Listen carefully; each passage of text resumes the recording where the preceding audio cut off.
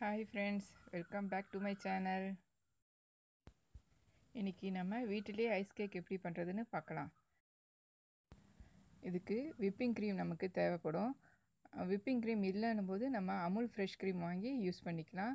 100 கிராமுக்கு 50 to 75 gram powder sugar போட்டு நம்ம பீட் பண்ணிக்கலாம். நான் இன்றைக்கி விப்பிங் க்ரீம் யூஸ் பண்ண போகிறேன். ஃப்ரீஸ்டு விப்பிங் க்ரீமை ஒரு கிண்ணத்தில் ஊற்றிக்கோங்க. சாலிட்ஸ் இல்லாமல் கலக்கி விட்டுக்கோங்க.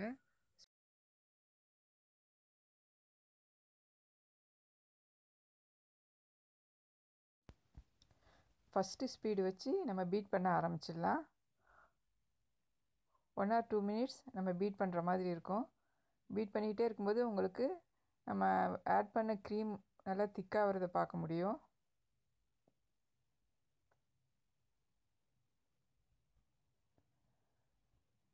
நமக்கு இந்த விப்பிங் க்ரீமில் சுகரும் ஆடடாக தான் இருக்கும், எசன்ஸும் ஆடடாக இருக்கும்.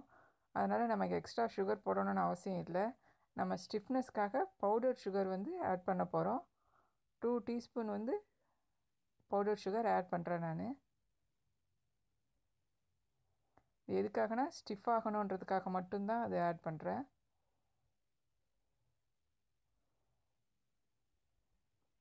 இப்போ ஃபுல் ஸ்பீடில் நம்ம பீட் பண்ண ஆரம்பிச்சிடலாம். ஒரு 1 or 2 மினிட்ஸ்லேயே உங்களுக்கு நல்ல ஸ்டிஃப் பீக் வரும்.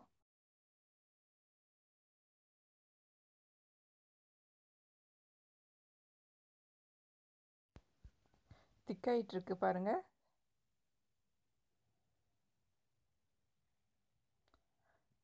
நம்ம என்ன ஃப்ளேவர் வேணுமோ அதை ஆட் பண்ணிக்கலாம். நம்ம இன்றைக்கி வெண்ணிலா கேக் செய்ய போகிறதுனால நான் வெண்ணிலா எசன்ஸு ஆட் பண்ண போகிறேன். 1 டீஸ்பூன் ஆட் பண்ணால் போதுமானது.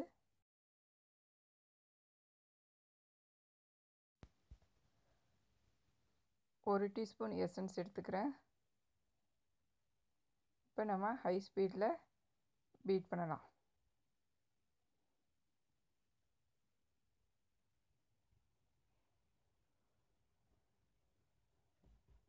பாருங்கள், நல்லா ஸ்டிஃப் ஆகிடுச்சு நம்ம க்ரீம்.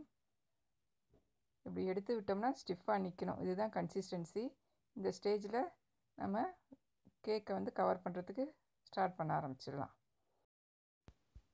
ஸ்மூத்தாக ஸ்டிஃபாக இருக்குது பாருங்கள். இதை நம்ம பைப்பிங் கவரில் ஃபில் பண்ணிக்கலாம்.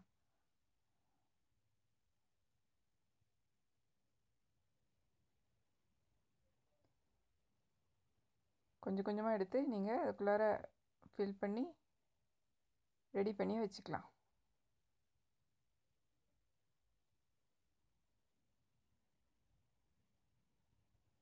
இந்த மாதிரி நம்ம ஃபில் பண்ணும்போது ரொம்ப ஈஸியாக இருக்கும்.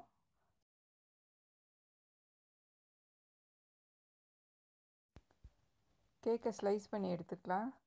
நான் 3 ஸ்லைஸாக போட்டு எடுத்துருக்கிறேன். ஸோ 3 லேயராக நம்ம ஐசிங் பண்ணி கேக்கை ரெடி பண்ணலாம்.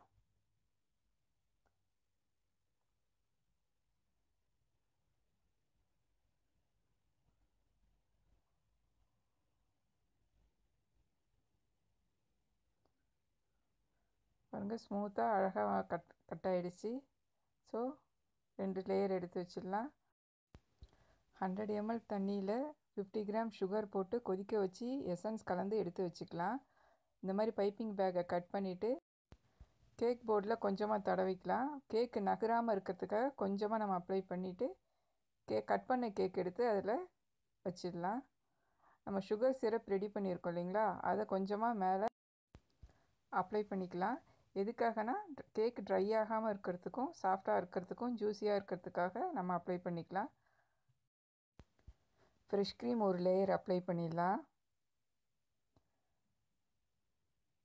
அது இது மாதிரி ஸ்பேட்டுலா வச்சு சமமாகப்படுத்திட்டு நம்ம இன்னொரு லேயர் கேக்கு வச்சிடலாம். அதே மாதிரி சுகர் சிரப் அப்ளை பண்ணிவிட்டு அடுத்த லேயரும் நம்ம ஃப்ரெஷ் க்ரீமு அப்ளை பண்ணிடலாம்.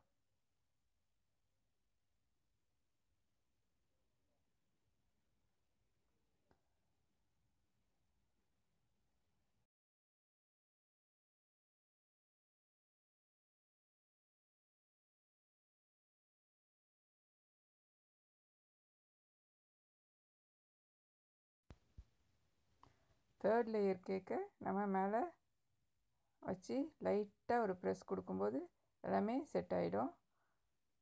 மறுபடியும் சுகர் சிரப் ஊற்றிட்டு மேலே ஃப்ரெஷ் க்ரீம் வச்சு ஃபுல் கேக்கும் நம்ம இப்போ கவர் பண்ண போகிறோம். ஸோ ஃப்ரெஷ் க்ரீம் மேலே வச்சாச்சு. ஸ்பட்டுலா எடுத்து ஃபுல்லாக கேக் ஃபுல்லாக அப்ளை பண்ணி விட்டுக்கலாம். கேக்கு தெரியாமல் ஃபுல்லாக நீங்கள் க்ரீம் வச்சு க்ளோஸ் பண்ணி விட்டுடுங்க. எங்கெங்கே கேப் இருக்கோ அதெல்லாமே ஃபில் பண்ணிக்கோங்க. ஃபஸ்ட்டு 2 வாட்டி உங்களுக்கு கஷ்டமாக இருக்கும், அதுக்கப்புறம் ரொம்ப ஈஸியாகிடும் உங்களுக்கு இது பண்ணுறது.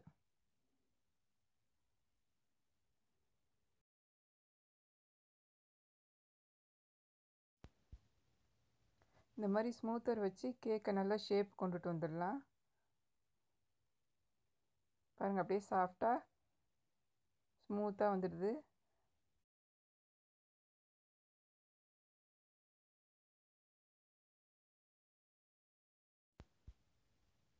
இந்த மாதிரி நல்லா ஷேப்பாக நம்ம கேக்கை ரெடி பண்ணிக்கலாம். ஃபுல்லாக ரெடி பண்ணி முடிச்சிட்ட அப்புறம் நமக்கு அங்கங்கே பிசுறாக இருக்கிறது எல்லாமே இப்போ இந்த மாதிரி ஸ்மூத் பண்ணிக்கலாம். ஸ்மூத் பண்ணிவிட்டு அந்த ஸ்மூத்தரை டிஷ்யூ பேப்பராக தொடச்சிட்டு க்ளீன் பண்ணிவிட்டு மறுபடியும் பண்ணும்போது நமக்கு ஃபுல் ஃபினிஷ்டாக நல்லா கேக்கு அழகாக வந்துடும். எங்கேயும் எக்ஸ்ட்ராஸ் இருக்காது. இது மாதிரி டிஷ்யூஸ் வச்சு தொடச்சிடுங்க. பக்காவாக அழகாக நம்ம கேக்கு போர்டு கீழேயும் நம்ம டிஷ்யூ பேப்பர் வச்சு ஃபுல்லாக க்ளீன் பண்ணிக்கலாம். அப்போ தான் பெர்ஃபெக்டாக இருக்கும். பாருங்கள், இப்போ க்ளீன் பண்ணியாச்சு. வாங்க கேக்கை டெக்கரேட் பண்ணலாம். ஜெல் கலர் எடுத்துருக்கிறேன். இதில் 1 or 2 ட்ராப்ஸ் நம்ம போட்டாலே போதும், நல்லா கலர் வரும். இப்போ தான் புதுசாக வாங்கினது.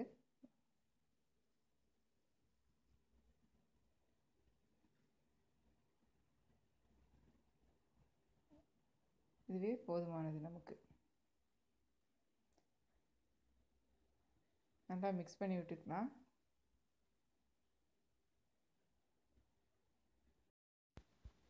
ஜெல் கலர் எப்போவுமே நல்ல கலர் கொடுக்கும். கொஞ்சமாக யூஸ் பண்ணாலே நல்லா கலர் கொடுக்கும். இதை நம்ம பைப்பிங் பேக்கில் ஃபில் பண்ணுறதுக்கு ரெடி பண்ணலாம்.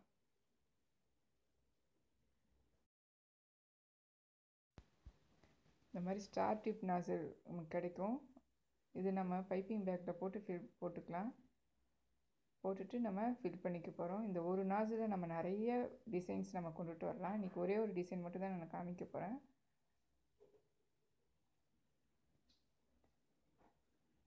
இதில் ஃபுல்லாக ஃபில் பண்ணி எடுத்துக்குவோம் நம்ம.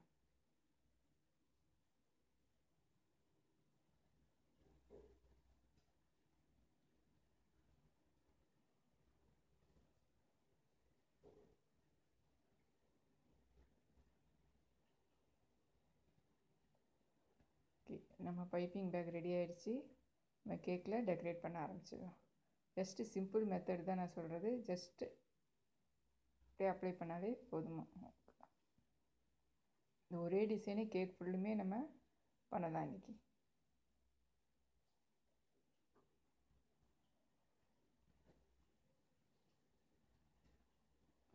ரொம்ப ஈஸியாக ஸ்மூத்தாக நம்ம டெக்கரேட் பண்ணிட முடியுது.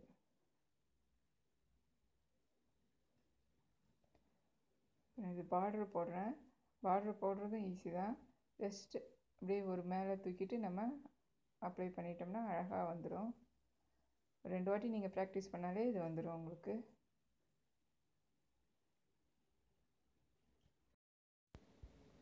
ஃபுல்லாக இப்படி நம்ம கம்ப்ளீட் பண்ணிடலாம்.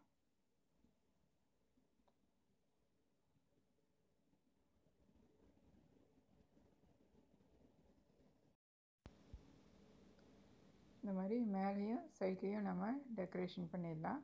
டெக்கரேட் பண்ணி முடிச்சுட்டு 2 hours நம்ம ரெஃப்ரிஜிரேட்டரில் வச்சுருக்கணும். ஃப்ரீசரில் இல்லை, ரெஃப்ரிஜிரேட்டரில் வச்சுருக்கணும்.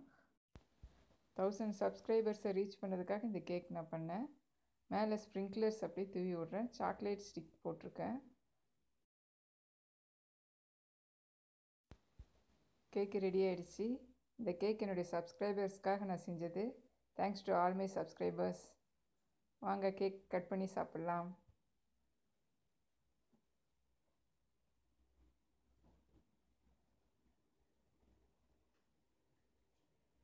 Thanks to all.